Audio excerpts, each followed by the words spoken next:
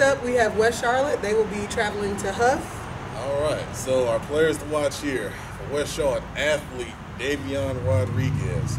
Watched him some earlier in the season when we saw West Charlotte against West Meck.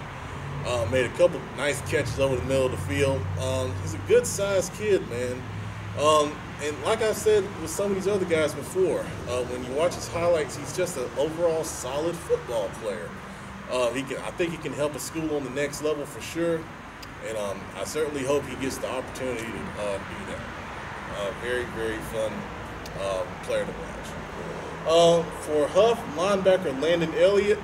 Once again, the Hough defense, I think they've turned the corner. They're doing a good job.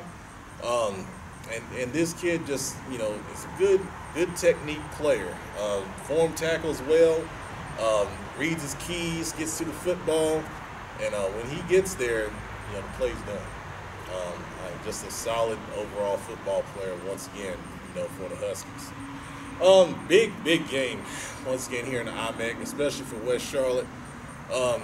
Tough loss against Vance last week, but they still got a shot at the playoffs. But they got to start stacking wins.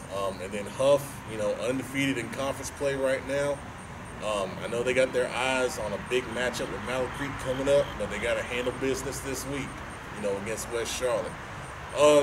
When you're facing West Charlotte, West Charlotte's kind of, changed their offense. They're throwing the football a little more with Silas Cruz. So Hough, number one, get after the passer. I think defensive tackle Curtis Neal can do a good job of that, absolutely.